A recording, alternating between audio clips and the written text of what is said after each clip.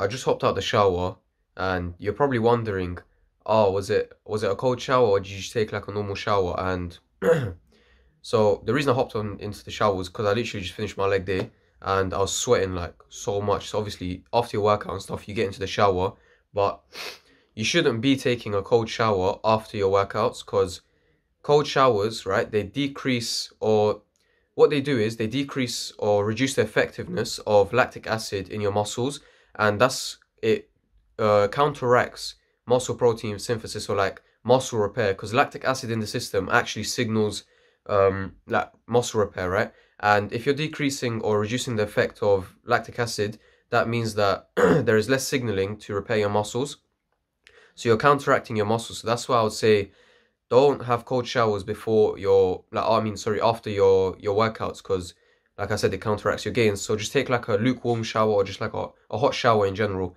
And if you do take cold showers, just know that you are alleviating soreness in the expense of building muscles, and you are losing gains at that point. So just be aware that taking cold showers after workouts does decrease your ability to like your muscles ability to recover, basically. But yeah, that's besides the point. Today I'll be just talking about my top 4 exercises on how to, basically my top 4 leg exercises, and how to optimize like hypertrophy for your legs. And hypertrophy is just a fancy word for muscle growth.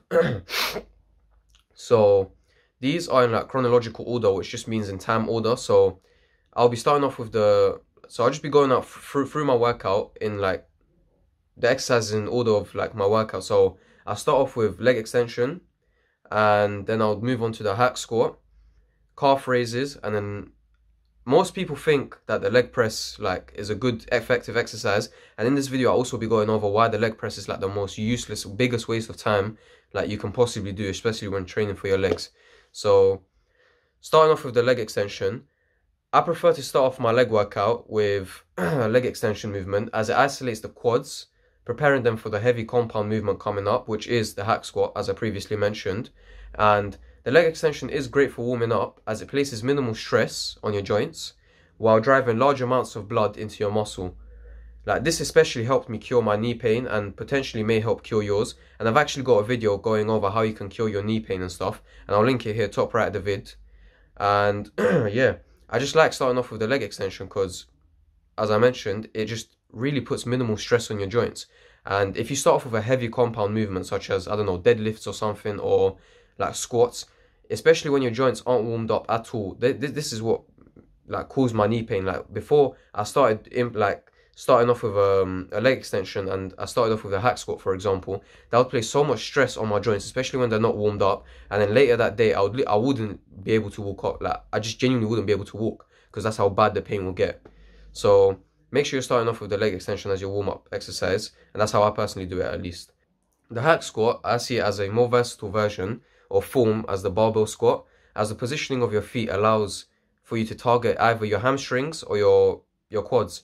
So if the main focus is to grow your quads, so in the video right now that's playing, you can see that there's a ramp. So you'd place your feet lower down on the ramp, which is what you can see that I'm doing in the video. So placing your feet lower down on the ramp targets your quads, whereas if you want to target your hamstrings more, you'd place your your feet higher up on the ramp. And I personally target my quads, like I said, because I wouldn't really target my hamstrings on the hack squat, because my next exercise, as I mentioned previously, is the hip thrusts, and hip thrusts do actually target your hamstrings. So I don't personally find using the hack squat to target my hamstrings very effective, or like I personally just focus on my quads whenever I'm doing the hamstring. For hip thrusts, far too many people underestimate the importance of the glutes in your body, and I'd go as far to say they are the most important posterior muscle in your legs and in your lower body, which just means like the muscles like in the back part of your legs, so your hamstring and your glutes. I would say your glutes are more important than your hamstrings, and this is because glutes actually contribute to athletic like activities such as sprinting and jumping, so a lot more than the hamstrings actually do.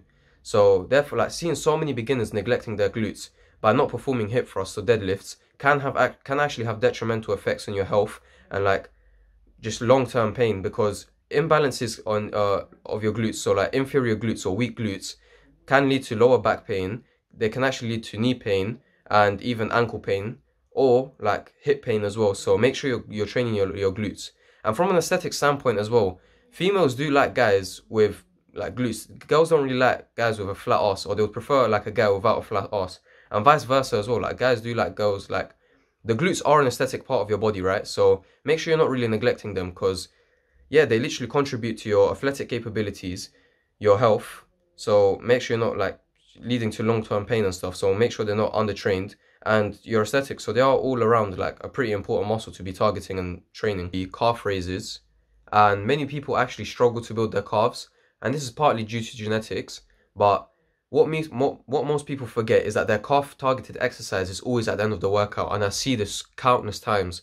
People always come up to me and say, like, how do you train your calves? How are your calves so like built and stuff? And I always ask them, when do you position your calf workout exercise, like your calf exercise? And they'll always come up to me and tell me like at the end of your workout. And this just makes like, it makes no sense if you're trying to build your calves. If you're trying to build one specific muscle group or one specific like your lower, just take your upper chest as an example. If you're always prioritizing your lower chest, right, and you're always putting the lower chest exercise at the beginning of your chest workout, it's just like you're obviously going to have more power and energy focused on your building your lower chest compared to your upper chest. So if you're trying to build calves, prioritize them and actually put them at the beginning of your leg workout. And this is what many people don't actually do, and then that's why they struggle to build their calves. You may be guilty of this, so just try it. Like, trust me on this one, and then just try put your calf workouts at the beginning of your workout, and it would actually make sense, because you've got more energy to put into your calves and like completely like fully just destroy them and train till failure. Whereas if they're at the end of the workout, your legs are completely gone, and you'll be able to get out less reps for less weight. So that means you're training them less effectively.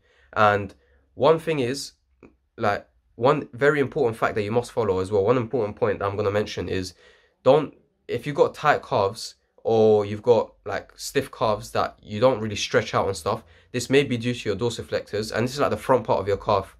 And this can actually lead to like Achilles tendon pain. So that's just like, you know, the tendon at the back of your foot. I used to get really bad pains when I was a child, and this was because my dorsiflexors were really underdeveloped, because back like when I was younger and stuff, I was really active as well, so my calves were quite strong, and I never really cared about like stretching and like training my dorsiflexors as well. So that's what can happen if your calves are tight, and just give that a go, like training your dorsiflexors. You can just search up like a quick video on like how to train your dorsiflexors or how to effectively stretch them, and you will be surprised how quickly your like foot pain or something like disappears. Moving on to the leg press, I'm going to discuss why the leg press is actually the biggest waste of your time. And the leg press is an absolute waste of time, and this is because the leg press, it doesn't like target your posterior leg muscles, so your hamstrings and your glutes at all. And what I see most people doing is like they'll stack up such a stupid amount of weight on the leg press machine, and then they wouldn't like, because the weight is so high, they can't even get the full range of motion. And like, what's the point of stacking up so much weight, ego lifting at that point, for just no benefit, because you're not getting the full range of motion. You're not even targeting the muscles that are meant to be targeted by the leg press. So essentially, you're just moving your legs up and down, doing nothing, because you're not getting the full range of motion, as I said, and you're even risking injury at that point. Plus, you're wasting your time, because the time you're wasting performing the leg extension, you can be performing something more important. And say if you are neglecting your glutes, instead of wasting your time doing a leg press, go and do like hip thrusts or deadlifts. So yeah, just avoid leg presses in general, because they're not really effective. And the way they're set up as well, like, is a very limited range of motion. You can only like bring your legs upwards and downwards, and I find that really uncomfortable, especially like with the leg press. So I just tend to stay away from it. I hope this helped. Make sure you like and subscribe, and yeah, chat to you lot later.